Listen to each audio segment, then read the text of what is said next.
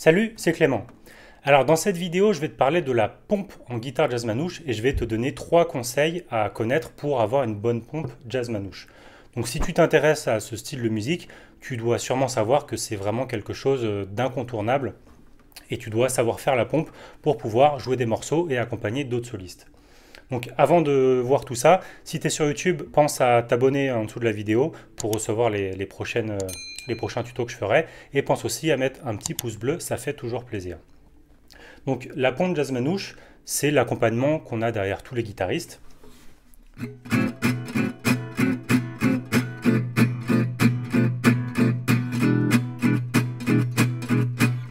voilà, tu as sûrement déjà entendu ça, peut-être que tu fais déjà un petit peu la pompe. Donc pour tous les conseils de cette vidéo, je vais me baser sur le morceau minor swing parce qu'il n'y a que 3 accords, donc c'est assez simple pour pouvoir jouer les accords. Donc si tu ne connais pas ce morceau, je te mets la grille juste ici, en haut à droite de la vidéo. Donc la première chose à faire, si tu veux faire la pompe, ça va être déjà de regarder par rapport aux accords. Donc si tu joues d'autres styles de musique, tu dois sûrement connaître les accords ouverts en bas du manche. La mineur, Ré mineur, Mi 7 et La mineur. Donc là on pourrait se dire, on peut essayer de faire la pompe avec ça, sauf que tu vas voir que ça n'a pas vraiment sonné. Si je fais la pompe sur minor swing avec ce type d'accord,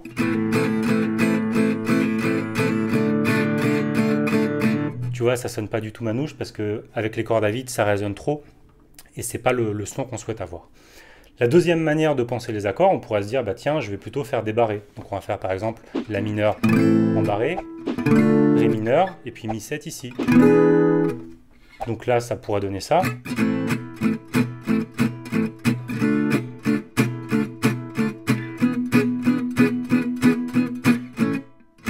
Voilà, j'ai fait un La majeur. Enfin, tu vois, c'est pas vraiment le son jazz manouche tout ça. Donc en fait, la première chose importante pour faire la pompe, ça va être d'utiliser les bonnes positions d'accords. Donc pour le La mineur, on va jouer par exemple un La mineur 6, ce schéma-là. Et en fait, dans cet accord, on a la sixte. Donc ça va donner une coloration à l'accord qui va donner un petit peu plus l'esprit, la coloration un petit peu plus qu'on retrouve dans le jazz manouche. Donc pour le La mineur, on va pouvoir utiliser cet accord-là. Pour le Ré mineur, on va prendre exactement la même position qu'on va décaler ici à la 10e case. Donc là, j'ai le majeur sur la corde de Mi grave, l'index ici sur la corde de Ré, et l'annulaire et le petit doigt sur la corde de Sol et de Si.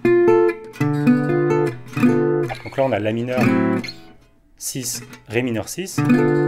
Et pour le Mi 7e, on va prendre aussi cet accord-là. Et cette fois-ci, le majeur, il va barrer les 2 cordes graves, la corde de Mi grave à la 7e case et la corde de La grave à la 7e case. Et maintenant, si on fait la pompe avec ces accords-là,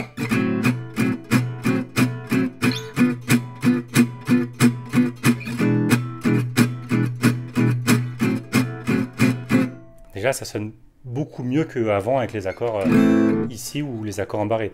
Parce que là, on a les bonnes positions d'accords avec les enrichissements et les colorations d'accords pour sonner dans ce style de musique. Donc là, ça sera beaucoup mieux.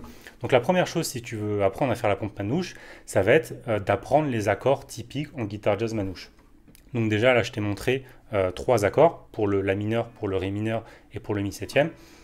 Si tu les connais déjà, tant mieux, c'est parfait. Et si jamais tu les connais pas ou que tu veux apprendre d'autres positions, j'avais fait une vidéo où je te montrais les 7 accords jazz manouche à connaître. Donc tu peux cliquer sur le i comme info en haut à droite de la vidéo pour voir cette autre vidéo où je te montre justement les positions d'accords en jazz manouche. Donc maintenant que tu as les bonnes positions d'accords, donc c'est très bien. La deuxième chose, ça va être de travailler le son de ces accords par rapport à la pompe. Parce que si tu joues les bons accords mais que tu n'as pas le son qui va avec, ta pompe ne va pas avoir le son de la pompe jazz manouche. Donc il y a une chose importante, c'est que à chaque fois que tu vas jouer un accord, donc les accords en fait on va les jouer sur tous les temps. Donc par exemple dans la grille de minor swing, tu as 8 temps par accord, 8 temps La mineur, 8 temps Ré mineur, 8 temps Mi 7e, etc. Et donc en fait on va jouer l'accord une fois par temps. Donc ça nous donne 1, 2, 3, 4, 1, 2, 3, 4, on change d'accord, 1, 2, 3, 4, 1, 2, 3, 4, etc. Et donc là, au niveau de la main droite, tous les coups sont joués vers le bas. À chaque fois qu'on joue l'accord, on fait un coup de médiator vers le bas. Et au niveau de la main gauche, à chaque fois qu'on joue l'accord, juste après, on relâche la pression des cordes au niveau de la main gauche pour étouffer le son. Parce que si je ne relâche pas la pression au niveau de la main gauche, ça va faire... Et si je fais la pompe comme ça, bah, ça ne va pas faire la pompe, ça ne va pas du tout sonner comme ça devrait.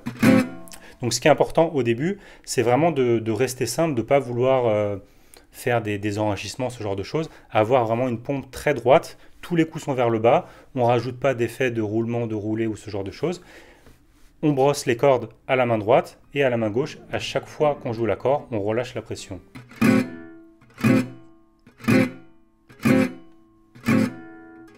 Ensuite, on peut accélérer.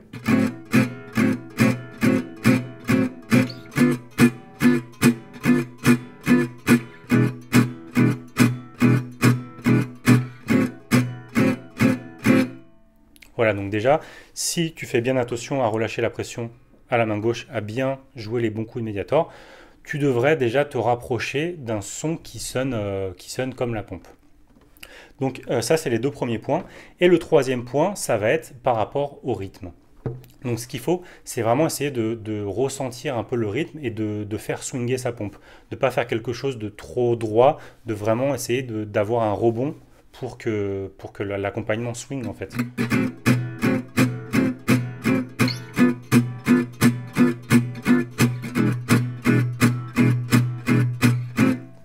Donc pour ça, il faut essayer de s'entraîner à ressentir le rebond. Il y a un bon exercice aussi qui est pas mal, c'est de jouer sur les CD. Par exemple, tu mets un CD d'un guitariste que tu aimes bien, qui joue un morceau que tu aimes bien, ça peut être minor swing ou ça peut être un autre morceau, et tu t'entraînes à rejouer par-dessus le CD en essayant d'être dans le même son que la section rythmique du morceau pour essayer de ressentir un peu le placement rythmique, le swing, etc. Après, il y a un autre exercice aussi qui est un petit peu plus avancé, ça va être d'utiliser un métronome et de s'entraîner à faire la pompe au métronome pour avoir un rythme stable et avoir le swing. Donc ça, c'est le troisième point, donc faire bien attention au rythme et au swing quand tu fais la pompe. Donc je vais te faire un petit exemple et je vais te jouer la grille de minor swing en entier pour que tu vois un petit peu comment ça peut sonner. 1, 2, 1, 2, 3, 4.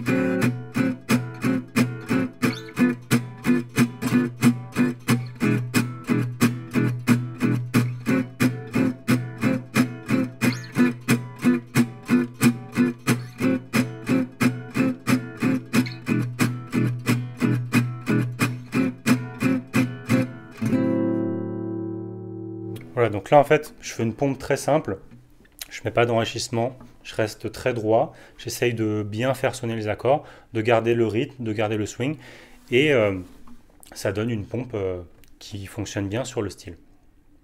Voilà, donc ça c'était quelques petits conseils pour travailler la pompe. Après, il y a différents types de pompes, donc ça c'était la pompe pour accompagner le swing. Il y a aussi d'autres accompagnements comme la valse, le boléro, la bossa, etc. Mais j'en parlerai peut-être dans une autre vidéo. Là, c'était juste pour t'expliquer un petit peu les bases pour avoir une pompe qui sonne dans le style jazz manouche. Voilà, donc si cette vidéo t'a plu, pense à mettre un petit pouce bleu juste sous la vidéo, ça fait toujours plaisir. Pense aussi à t'abonner à la chaîne YouTube pour recevoir les prochaines vidéos. Tu peux télécharger la fiche PDF récapitulative de tout ce que je viens de te dire. C'est le premier lien dans la description. Si jamais tu as des questions, tu peux me les poser dans les commentaires sur YouTube. Et puis aussi, si jamais tu veux approfondir un petit peu ce style de musique, la guitare jazz manouche, je t'ai préparé une série de 3 cours offerts. Donc ça, c'est le deuxième lien dans la description. Et dans ces cours, je vais te parler un petit peu de technique de main droite à la guitare. Dans le deuxième cours, je vais te parler un petit peu d'organisation, de planning de travail pour que tu puisses progresser un petit peu plus efficacement. Et le troisième cours, ça sera justement sur la pompe jazz manouche, où je te donne plein de petits conseils pour améliorer ta pompe jazz manouche. Donc tout ça, c'est le deuxième lien dans la description. Voilà, donc c'est tout pour aujourd'hui, et moi je te dis à bientôt pour une prochaine vidéo. Hey! Cette vidéo t'a plu? Alors pense à mettre un petit pouce bleu juste en dessous, ça fait toujours plaisir. Tu peux aussi t'abonner à ma chaîne YouTube en cliquant sur le gros bouton rouge juste en dessous là. Et puis si tu veux recevoir 3 cours gratuits sur la guitare jazz manouche, avec des vidéos, des PDF et puis plein de choses vraiment super géniales. Dans le coin à droite là, c'est gratuit. Bon moi je te dis à bientôt pour une prochaine vidéo. Ciao!